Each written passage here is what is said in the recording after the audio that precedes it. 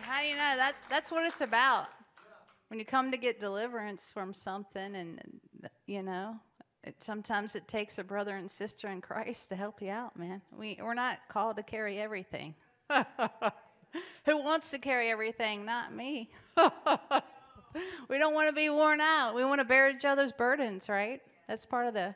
And even now, I'm so thankful. I'll share this, and then I'll make sure we get through the message. But I mean, even with the body of Christ helping me move, we moved this week, and so many people showed up, and it was just, it was everything. I mean, it was awesome. Sherry and Russ and Tanaya and Danny, just everybody, Rhiannon. I mean, just people.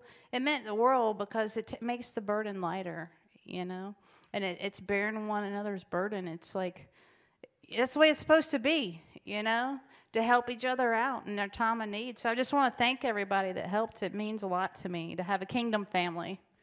You know, we don't have a whole lot of biological family here, so kingdom is family, right? Man, this message has been forged in me for months, and I'm so excited. I'll go into a little bit of a teaching mode tonight, but that's what the Lord asked me to do. But he challenged me. I went on a run. It was a slow jog / walk, but it was a start for me. And I've been believing for that for a long time. So the Lord asked me, will you move your mountain? Will you move your mountain? So that's why I got this picture. I had to buy it. And we're going to go over the scripture verse. What are you, O mountain? You shall be thrown into the sea. So I want you to visualize your mountains right now, whatever they are. Whatever the mountain is, for people that are visual. And then we're going to open up to Mark 11. And I'm just going to read a little bit of scripture here. Thank you, Lord. Thank you, God. I see people visualizing their mountains. Just write them down if you have to. Whatever mountain's standing in your way, whatever you're believing for. If you don't have a mountain, praise God, then it's time for promotion. You got something you got to move to bring the kingdom. What's your kingdom assignment? What do you got to move? Thank you, Lord. All right, so we're going to go to Mark 11 as a refresher. I know many of you all have read this story. It's where the fig tree withered away, starting in verse 12. Now the next day they had come out from Bethany. He was hungry, and seeing afar a fig tree having leaves, he sent to see if perhaps he would find something on it. When he came to it, he found nothing but leaves, for it was not the season for figs. In response, Jesus said, "Let no one eat fruit from you ever again." And his disciples heard it. How many know that was a declaration? Let no one eat fruit from you again. Now we're going to skip down to verse 20. It talks about Jesus cleansing the temple, and the fear of the Lord was there. And he said, now in the morning as they passed, they saw the fig tree dried up from its roots. And Peter, remembering him, said, Rabbi, look, the fig tree which you have cursed has withered away. So Jesus answered and said to them, have faith in God. For assuredly I say to you, whoever says to this mountain, be removed and be cast into the sea, and does not have doubt in his heart, but believes those things which he said will be done, he will have whatever he says. Therefore I say to you, whatever things you have asked when you pray, believe them that you receive them, and you will have them. How many know that's not a question? That's a statement.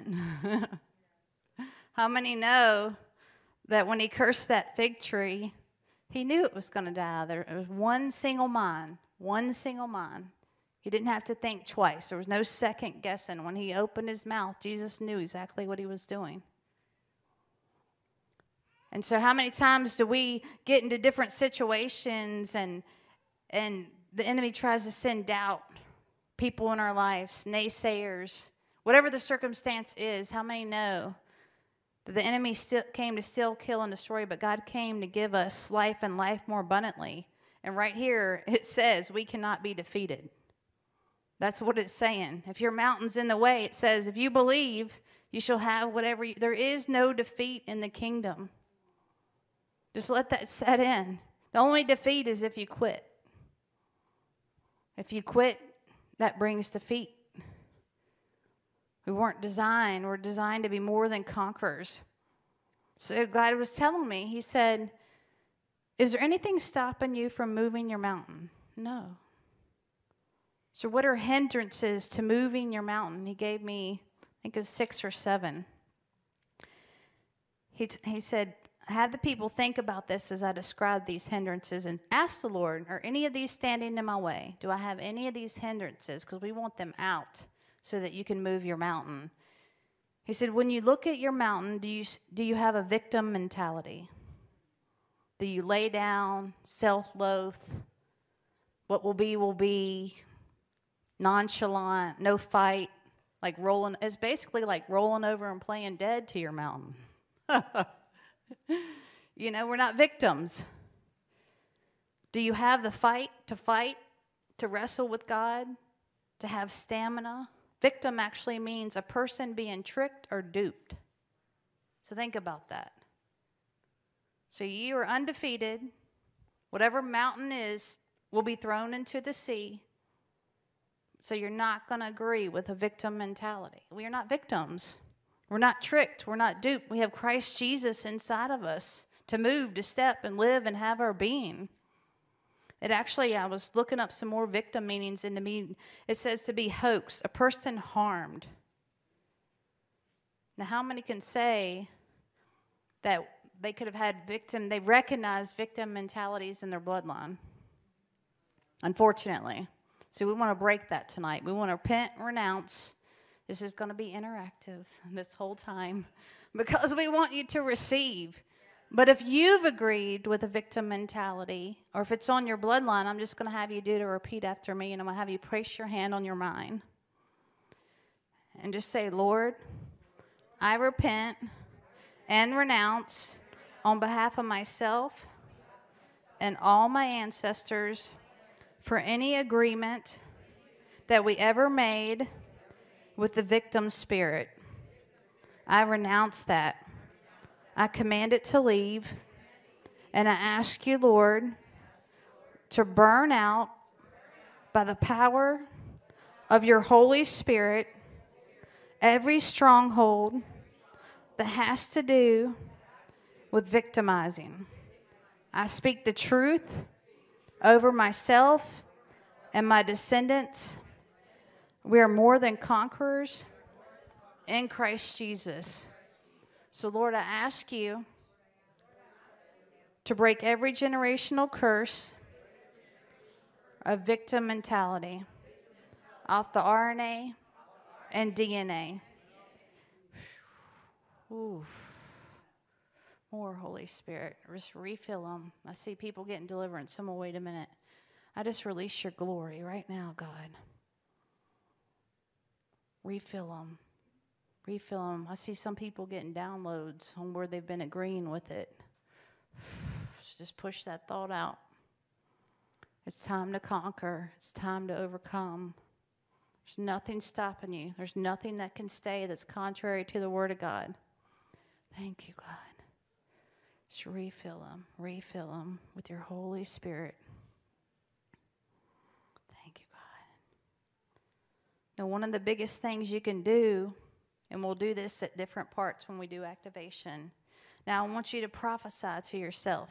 You can do it out loud. You can do it in your head. I want you to declare and decree over yourself, I'm more than a conqueror. Say it again. Say it again. I'm undefeated. I'm unstoppable for the kingdom of God. No weapon fashioned against me will ever prosper. I overcome by the blood of the Lamb and the word of my testimony. Thank you, God. Thank you, God. So when you get pushed back, sometimes you got to be your biggest prophet. You got to prophesy. When it looks the toughest, sounds the roughest, you got to prophesy. What if you're the only one? That's right. You got the baby out of the mouth of babes, right? I love that. How many know the Lord knows our weaknesses? So he gave me these points for a reason. So you're going to be able to stay free after that. Every time. Nope, I'm more than a conqueror.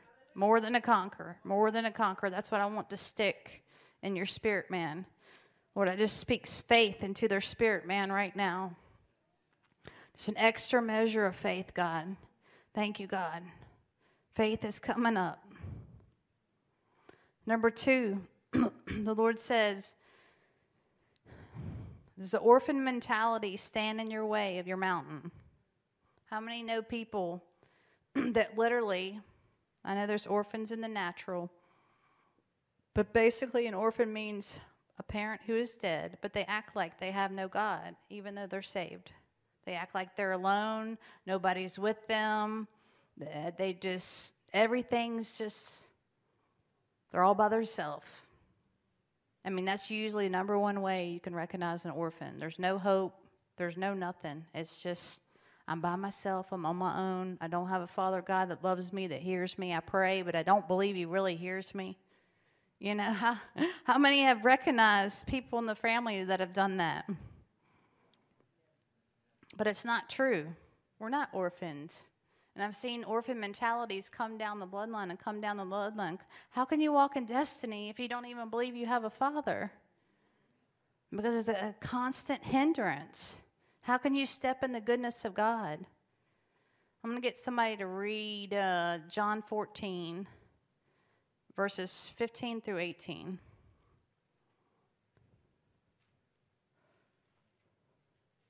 Whoever gets there first. No, I'm just teasing. John 14, verses 15 through 18. You got it? Okay, go for it. Really loud.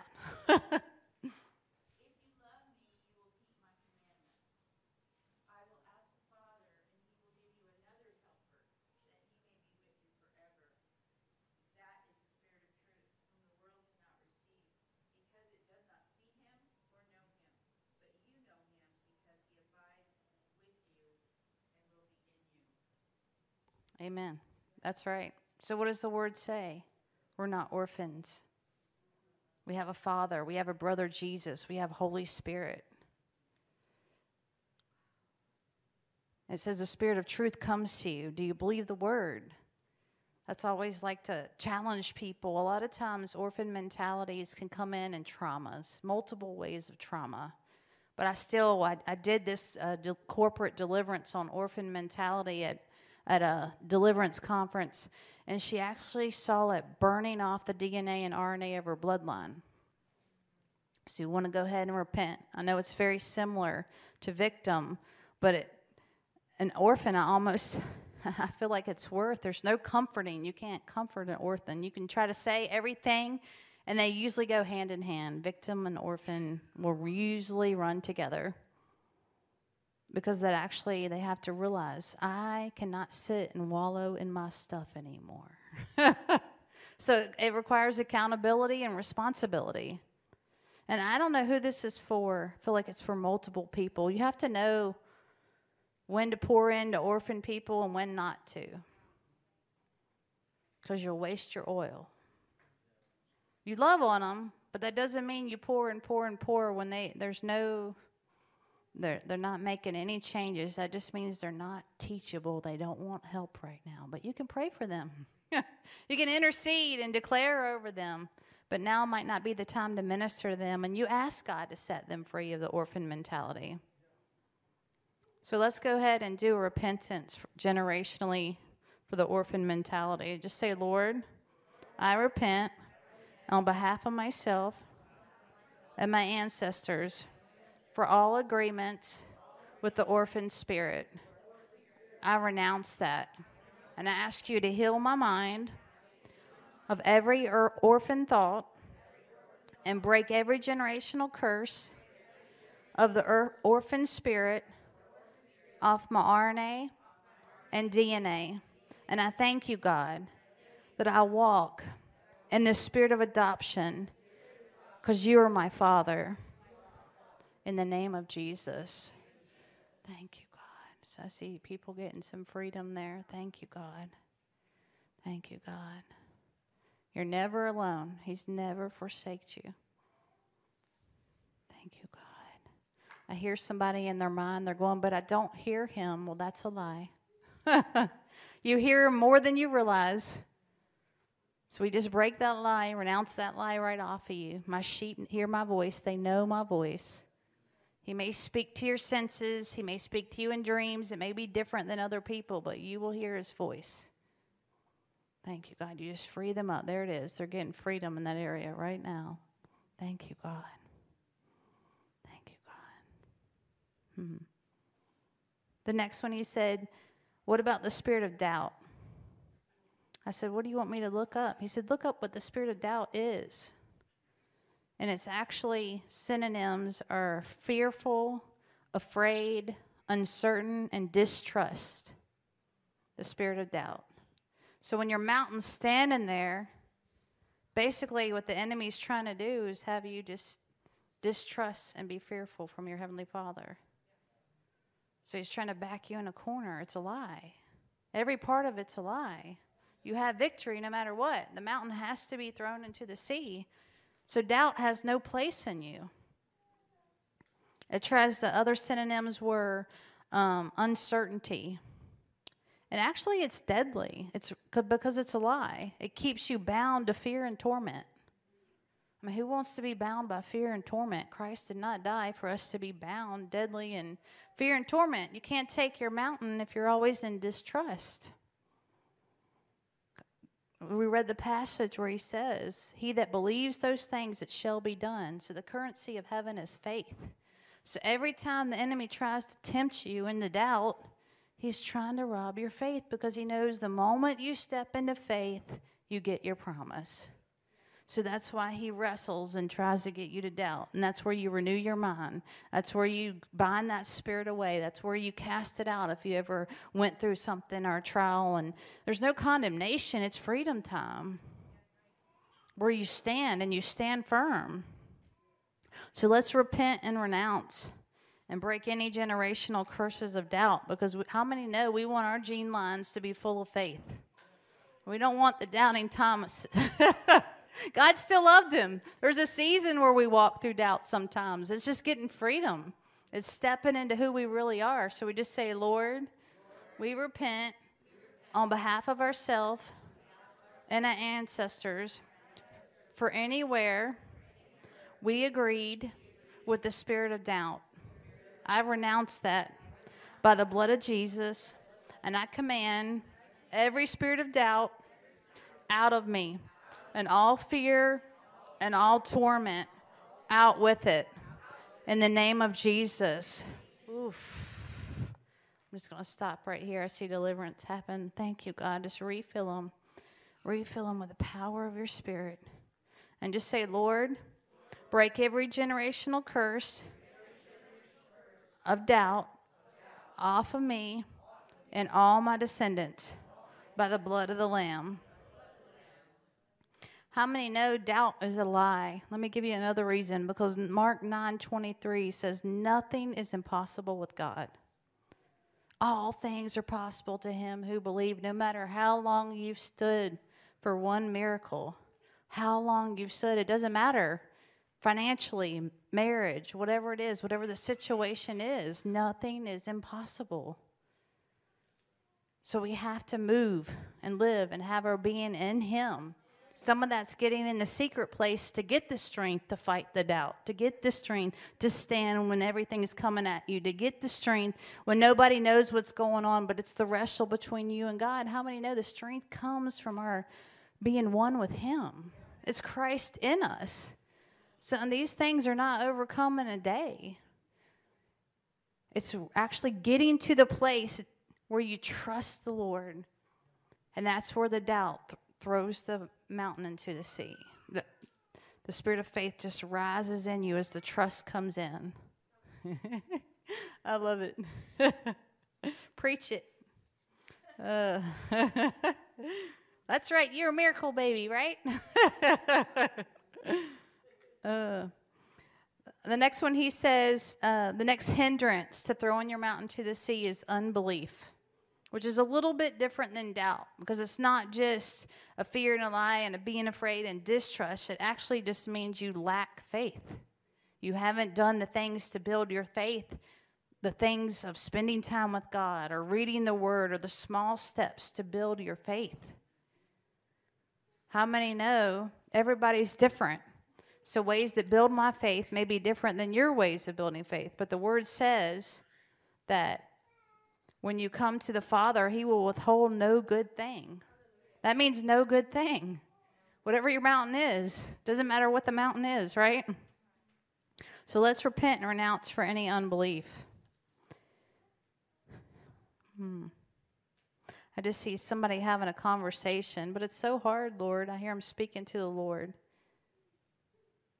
And some of that, the Lord has shown me the unbelief comes from not casting your cares upon the Lord. That's what He's showing me right now.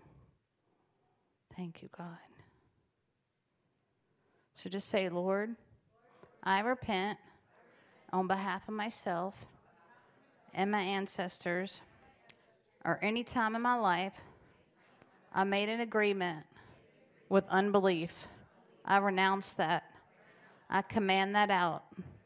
I thank you, Jesus, that I'm full of faith, and you're breaking that curse of unbelief off my RNA and off my DNA.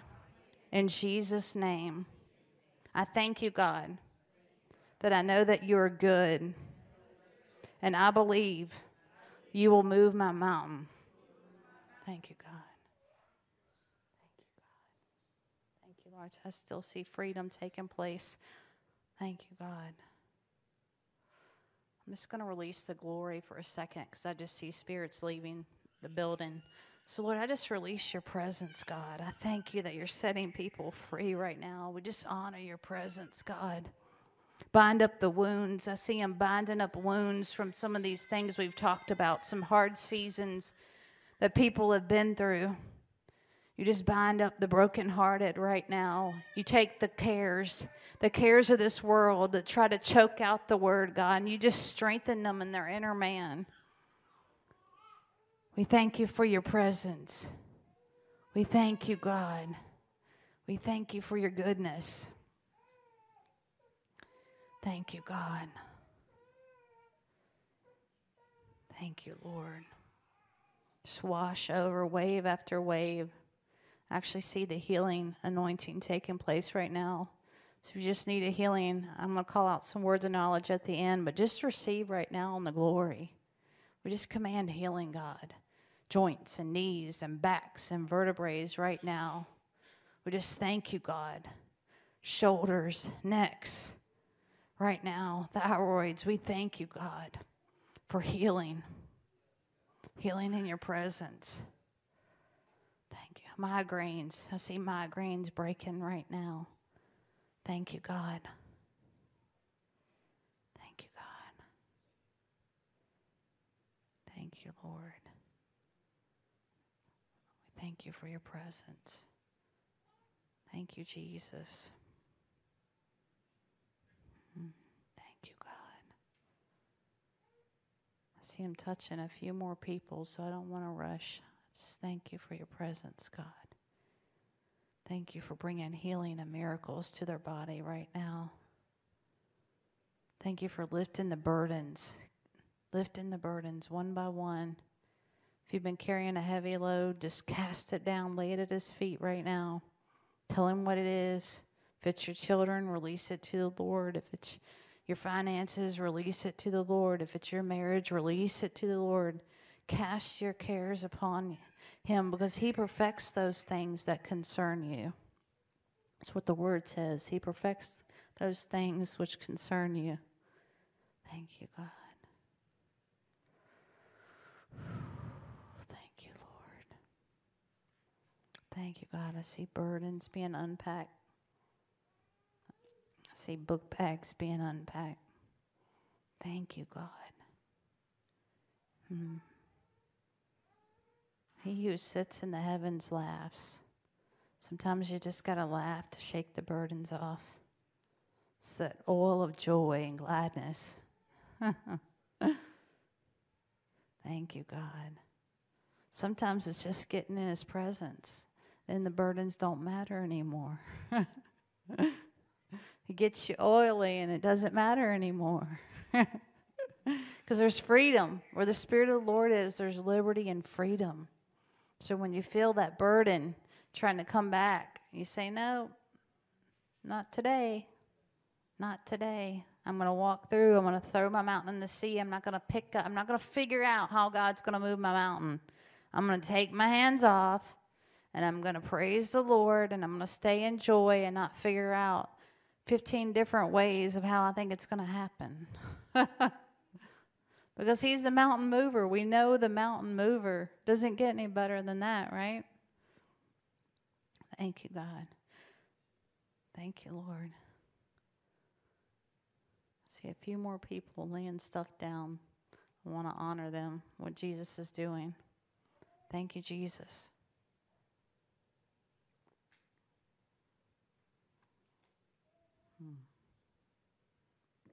I didn't get a word of knowledge. Somebody's really concerned about their grandmother.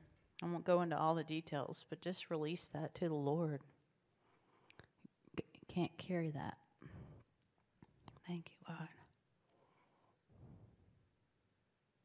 Thank you, Lord. Thank you, God.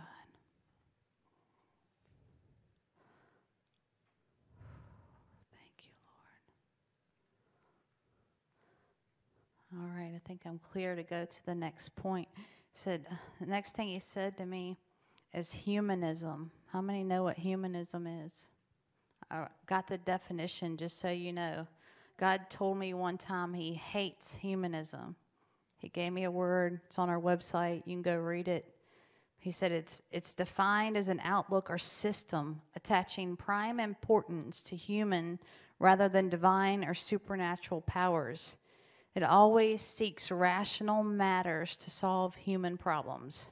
How many know that your mountain ain't going to move no matter how many times you try to figure it out? You cannot move into humanism. How many had those parents that always said, well, you got to do this, and you got to do that, and you're not doing this, and you're not doing that, but they're not in the prayer closet hearing from the Lord.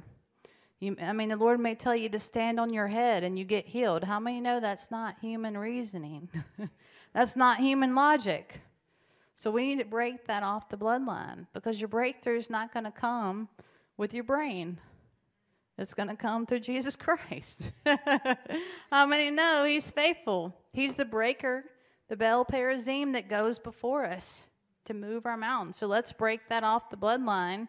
And if you've been there, if that's the way you think, just renounce it and say, God, I want to make decisions from spirit to spirit, because that's your wisdom, not my wisdom. I'm not going to rely on my own understanding of how things are supposed to happen. I'm going to receive your wisdom. So we're going to do a divine exchange right here. Thank you, God. Just say, Lord, I repent and renounce for anywhere I have agreed with humanism or my ancestors. And I ask you, Lord, to break every generational curse of humanism off the RNA, the DNA, and my mind, and off my descendants.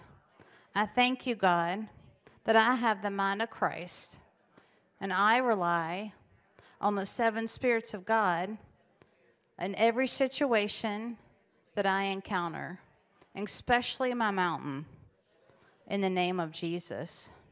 Oof, so I see freedom taking place right now. I just command that out right now. All of it break off their minds. Every spirit of mind binding and mind control, I just command it to break right now, out in the name of Jesus. I declare clarity. Every spirit of confusion, I command it to leave right now. Thank you, God. Just give them clarity of mind, clarity of mind. Thank you, God. Thank you, God. Now, how many can say, you don't have to raise your hand if you don't want to, that they recognize any of these hindrances that they've been dealing with? A lot of people. See, you're not alone. Just look to your neighbor and say, we're in good company. We're overcoming. We're transforming like Christ. You know? You might be like Paul. You might be hard pressed on every side, yet not crushed. He was in good company. He was perplexed, but not in despair. Persecuted, but not forsaken. Struck down, but not destroyed. Because who? But God.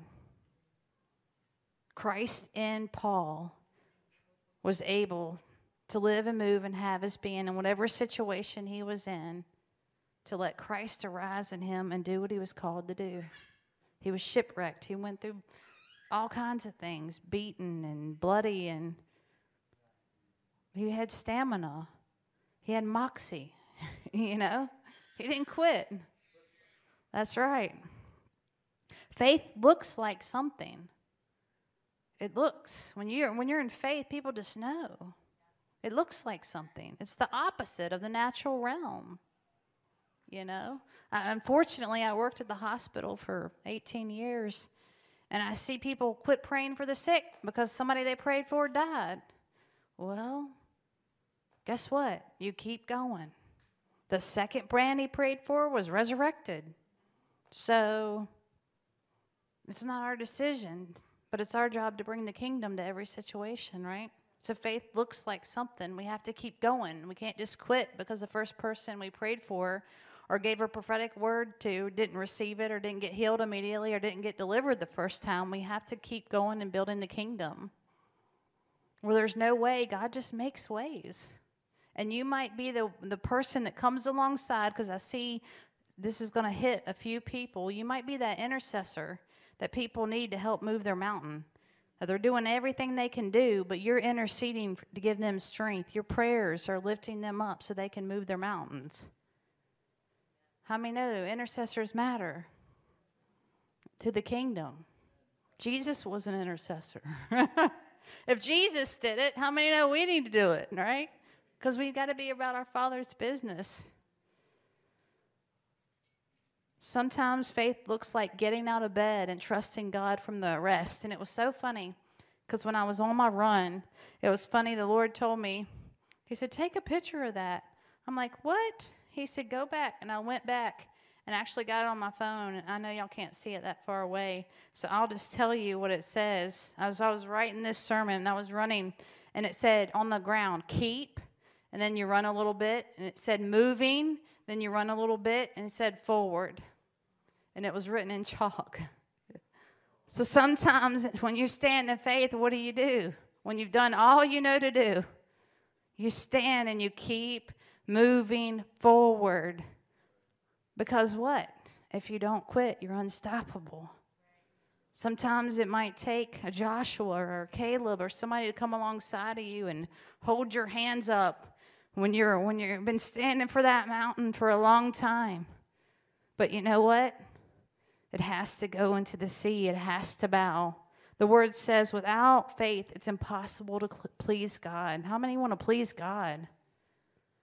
You know, the doubt is nothing but a lie because we have a faithful God. So you may say, okay, I broke these hindrances. Now how do I increase my faith? I need help. What are some things I can do? Faith comes by hearing, and hearing of the word of God. What do? This is what I do. This might not work for you, but I'm just sharing a tool. I declare over myself, my family, my parents, my children, an hour a day. I pick the scriptures, and I get the books, and I just decree and declare, because that's what God has me do in this season. It might not always be that. It might be prophetic utterances. It might be praying in tongues. But you're hearing the word. You're hearing the word. And as you speak that word, you're picturing your kids changing. You're picturing the situations changing. You're speaking faith into your parents and to whoever you're praying for. Because Job 22, 28, and 29 says, declare the word over your situation. Decree a thing, and it will be established. Now, I'm not talking about go decree fleshly, I win the lottery, and the Lord never told you to decree that. Because then some people come say, well, I decreed and decreed, and it didn't happen. I'm like, yeah, you were decreeing not the word of God. You were decreeing your word. But some people listen to the word on your phone. We have phones. That'll increase your faith. Whatever area that your mountain's in. finances, healing, marriage, whatever it is, relationships, offense, whatever that mountain is, listen to scriptures on it. And that requires us not being lazy, right? That means we have to get out, get the scriptures, and listen to them. Sometimes that's making a list of what I need to speak to my mountain. What do I need to declare? The second thing he gave me was prophesy instead of complaining. It's so easy. How many of you know when you're going through some stuff, just complain. It's like, if one more thing happens. How many, it's our gate, is our mouth, right? I'll never forget, I've seen some crazy wild ministers, but I was ministering one time, I think we were in Moravian Falls when Kevin Bosconi was back in the day. He said, man, he had these light-up shoes. They were really cool. He preached with light-up shoes. He was walking around. He said, yeah, I can tell when somebody complains in their life. He said, I see black bats flying around their body. And I'm thinking, okay, who wants to repent? I would have said, who wants to repent for complaining right now and get those bats out of their life? We don't want to attract demons. What do they ride in on? Complaints. What are we supposed to enter his gates with thanksgiving and praising? That's when the breakthrough happens. So every time you want to complain, it's dying to flesh. That's really what standing in faith and moving your mountain, you die a little bit more to your natural nature. Because you have to go, I praise you, God, for the breakthrough. I praise you, my mountain's thrown into the sea. I praise you that I'm healed. I praise you that my grandchildren are saved. I praise you the check's coming in. I refuse to complain. The devil's a liar. He can't stop my breakthrough. Sometimes you got to praise your way into your breakthrough until the shift happens. And when you've done all to stand, you keep praising him. And you keep praising him because then you don't want those bats flying around you because it's not going to change anything. It's not going to attract heaven. And what do the angels respond to? Decrees, God's word, worship. Those two things right there will attract angels in your life, will attract angels in your home, or will attract angels to whoever you're praying for. Sometimes you just have to worship him. That was the third one. He said, worship for strength. When you've done all and you've built your faith and you're praising him and you're prophesying, sometimes you just got to worship. Worship builds the glory. Worship, everything you need is in the glory. The answer you've been waiting for is in the glory. It's his presence. It's that simple. Sometimes our human mind thinks we got to jump through hoops, because that's the way our father or mother made us do. And he's just like, come sit with me. Come sit with me. Tapping you on your shoulder. Come sit with me. Don't figure it all out. You don't have to figure it out.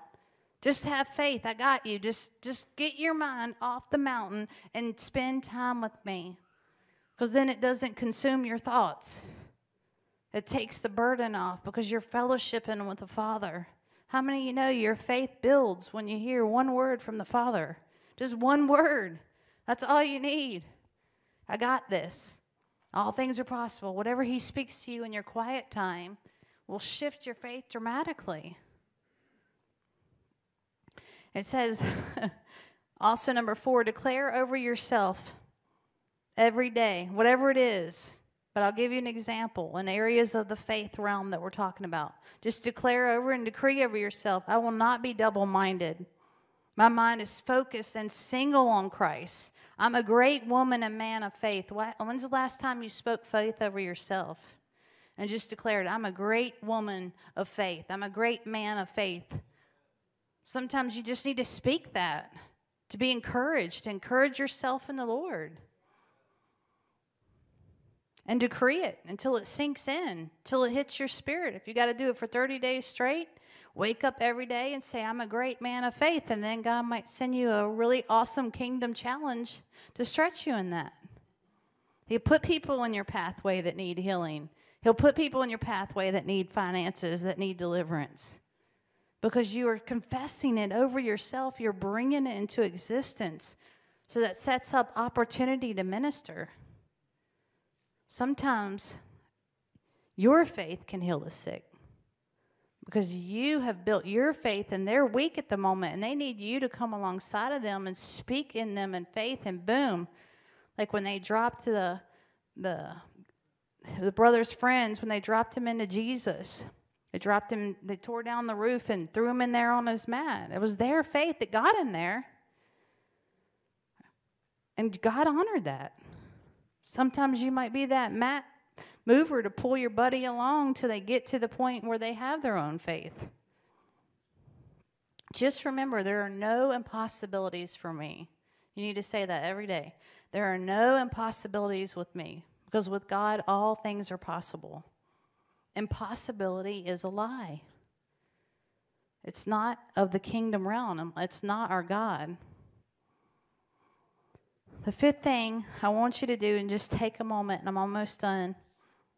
The word says, no good thing will he withhold from the righteous. So I want you to visualize, as we've talked about, repented, and talked about ways to build your faith. I want you to visualize your mountain being thrown into the sea. Whatever that looks like to you. Because that's your realm of faith, your eyes. Your seer gates were created for Christ, not just for TV, not just for, reading books. But to see your situation changing is faith. Matthew 17:20 through 21, I tell you, if you have faith the size of a mustard seed, you will say to this mountain, move from here to there, and it will be moved. Nothing will be impossible for you. And there's testings. There's seasons of testings where God will test your faith. And what is he producing in that? Endurance, long-suffering. Does that mean you quit? Does that mean you back down? Or does that mean you're going to pass the test? You're going to move that mountain. You're not going to stand and tolerate something that's not the Word of God in your life. And how many know that moves you, you pass that test, that moves you into the realm of dominion? You're no longer fighting and fighting and fighting. You've stepped into your identity in Christ and its fullness. And you have dominion over every area of your life. It bows to the Word of God. So that test is worth passing. It's worth the fight. So the Lord said, you got two areas, two choices. Will you have faith or will you worry? Will you try to figure out how this mountain's going to move, or are you just going to have faith at the end of the day? Nothing is impossible when you have God on your side, no matter what it is. How many know we can rejoice in that? We can trust in that. We can have hope in that. How many know you may have moved a mountain, but how many know God may want you to move 6 more? He needs the giant slayers in this time, in this age. How many know David, heart of God, he moved the mountains? That's the faith that God imparts to us as we spend time with him, and we're undefeated. If we could just get that in this realm, none of it matters. We are undefeated because of who we know, that he is our God. And I don't know about you, but that gives me great courage for every battle. Because no matter how many nicks you got or how many kicks you got, you keep going. Because of that, we know the restorer. He restores all things. So, Lord, I just ask today, God, that you give an extra measure of faith, God, to the people under the sound of my voice, that you increase the gift of faith inside their heart. I just release faith into their hearts right now, into the atmosphere. And I thank you, God. I declare and decree that their mountains right now in the name of Jesus will be thrown into the sea. That God, you will move the obstacles that they didn't ever think was moved, like Richard was saying earlier, with exclamation points and exclamation points and exclamation points. Thank you, God. Thank you, God. So I charge you to come out and fight the good fight of faith, because it's worth fighting. And I thank you, God, that I get to run with each person here as a brother and sister in Christ. We get to run together and encourage each other's faith and hold up each other's hands in the hard times, Father. I thank you, God. Thank you, Lord. Thank you, God. I've got a few words of knowledge, and then I'll let Frankie play. I'm going to call them out, but just to honor the time and everything, we'll just pray for them in the back. But before I got here, the Lord told me these were the things he wanted to heal tonight. Carpal tunnel. I seen a left ankle, diverticulitis, acid reflux. And you may be, these may be online as well. If they are, just receive your healing as I call them out. Palpitations, lung restrictions. Somebody fell and hurt their back. Toe malformation. It's messing up your walk. Hearing loss in the left ear, and a tailbone that needs to be healed, and an iron deficiency. So if any of those are you, as they play and worship, I'm just going to ask you to come to the back. Me and Richard will pray for you, and God wants to heal you. So thank you so much.